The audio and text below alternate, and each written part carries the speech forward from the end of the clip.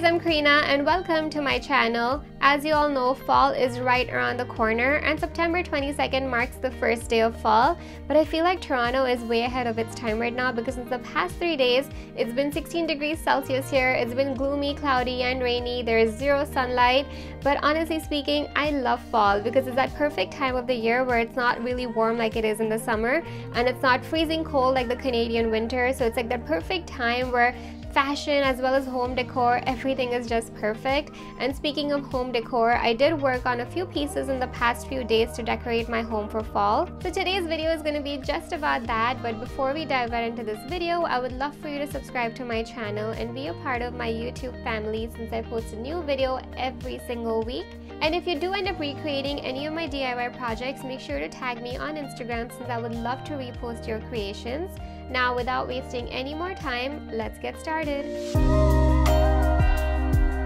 For this first project, I'm going to take a bunch of popsicle sticks and I'm going to arrange them in a line just like this.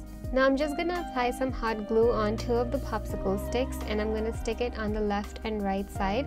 And this is basically just to hold all the other sticks in place. I'm also going to be sticking 2 popsicle sticks on the back side, and this is just to make sure that none of the other sticks fall out of place. Once I'm done with that, I'm just taking some white acrylic paint and I added a few drops of orange and brown ink and I'm just going to paint the entire surface. In order to create the text for the banner, I'm just taking a rough sheet of paper and I'm writing "Hello Fall" on it. And before I started writing this, I did draw a few lines just to make sure that all the letters are on a straight line. Now I'll take a parchment paper and place it over the text, and I'm just going to secure this in place so that it does not move around. And now I'll take a hot glue gun and trace over all the letters. And the main reason why I took parchment paper to trace these letters is because I know that it's good enough to take the heat from the hot glue. And when you're tracing this, don't worry about it if it's not too perfect. We can always fix it once the glue dries off. Once the glue dries off completely, you can easily peel it off of the parchment paper. And as you can tell that these words are not perfect since I was using a hot glue gun, but that's completely okay. Now I'm just going to take a pair of scissors and cut off all the imperfections. So here comes the fun part. I'm just taking some brown acrylic paint and I'm painting over both of these words. Once the paint dries off completely, I'm just going to take some glue and I'll paste both of these words on the popsicle sticks.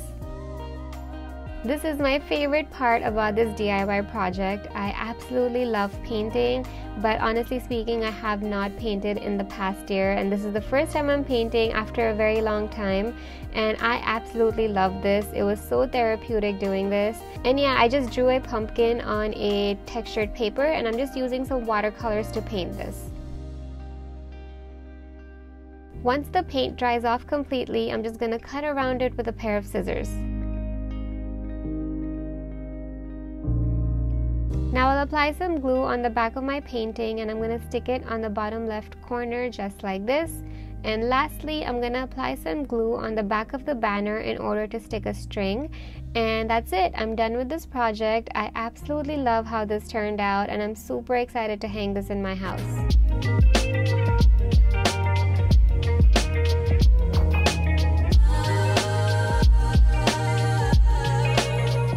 For this project, I'll be using this glass jar, and this was just an old marinara jar, so I just cleaned it up. And I also purchased this bunch of fake leaves from Michael's, and I just pulled out all the leaves from the stems, and that's what I'll be using for this project.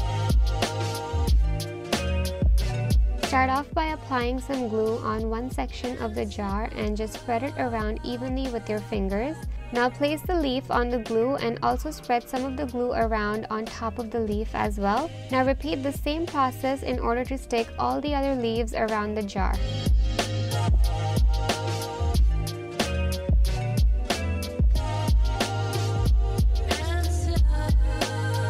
Once I was done sticking all the leaves around the jar, I let it dry overnight. On the next day, the glue had dried off completely and I absolutely love how all of these leaves were nicely secured in place. And there was just this one leaf that was extended, so I just had to cut that off with a pair of scissors. And once I was done with that, I just used this jute rope to cover the top of the jar. In order to secure the rope in place, I just applied some hot glue in tiny little sections and I kept wrapping the rope around the jar. And that's it, we're done with this DIY project. Now all I have to do is place a tea light inside this jar and light it up.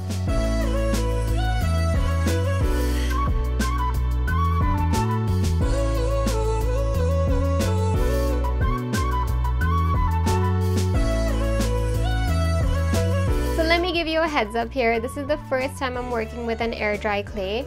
In the past, I did work with clay in my desk decor video, which I'm going to link right here. And that's when I created my clay coasters. But the best part about that was that I could just bake the clay and it would dry out and it would be fine. But when it comes to air dry clay, I have to let it dry overnight and it has to be done naturally. So I can't bake it or anything. So I'm really hoping that this works out. I purchased this air dry clay from the dollar store and it was only $1.25 and I thought it was really cheap, so I'm just gonna open this up and I'm gonna use half of this pack for this project. I'm gonna warm up this clay in my palms and I'm gonna start flattening it, and I'm gonna make it as flat as I can with my fingers, and once I can't go any further, I'm just gonna take this glass jar and make it really flat. Now I'm going to place this leaf on top of the clay and I'm going to press it in by rolling a glass jar on top of it. Now I'm going to take a blade and I'm going to cut around the leaf and I'll remove all the extra clay that I don't need.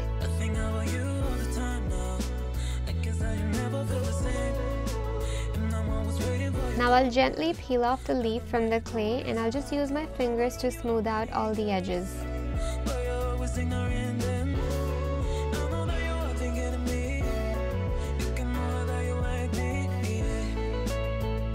I'm going to use this cling wrap and I'm going to wrap a bowl with this just to make sure that the clay does not stick on it. And I'm going to take the leaf and I'm going to place it upside down on this bowl so that it can take the shape and it can dry off overnight. On the next day when I went to pick the clay up, it literally broke into 3 pieces. So this is the reality of working on a DIY project. Not everything's going to be perfect, not everything's going to work out according to your plan, and that is completely okay. There was a high chance I was literally just going to scrap this entire project and make something new and make this video perfect, but I wanted to be transparent with you and let you know that the reality is that I messed up. I don't know what I did wrong still. Maybe it's the fact that I used a very cheap air dry clay, maybe I need to buy an expensive one, or maybe my technique was wrong. But I promise you I'm going to do my research and master the skill of using air dry clay, and one day hopefully there'll be a dedicated video just on DIY projects made of air dry clay. But until then, I'm going to try to salvage the best of whatever I have right now. Hopefully I can glue all these pieces back together and make this project look good. I'm using some E6000 to stick the pieces together. I've already done the first 2 pieces and I think it works. So I'm going to do the third one as well, and I'm just going to apply a lot of glue here just to make sure that this really works and it does not fall apart again. While I was gluing this together, another piece broke off as well, and I guess this is when I should have given up on this piece, but I really wanted this to work and I did not want to give up, so I'm just going to attach the 4th piece with some glue as well. After a few hours, the glue had completely dried off and this piece was intact, so now I'm going to take some light gray acrylic paint and I'm going to just paint all over it.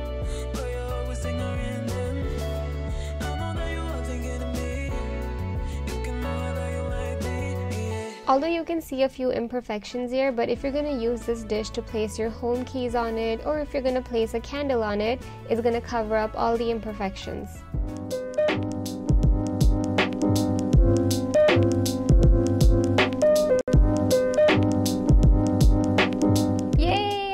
Glad that this worked out. I'm so glad I did not disappoint myself or you guys, and I am in love with how it turned out. But do let me know which one was your favorite in the comment section below, since I would love to know. And just to let you know, my favorite was this Hello Fall banner. It looks so good and it's gonna look good wherever I keep it. But have a wonderful rest of your day and you'll see me very soon in my next video. Bye!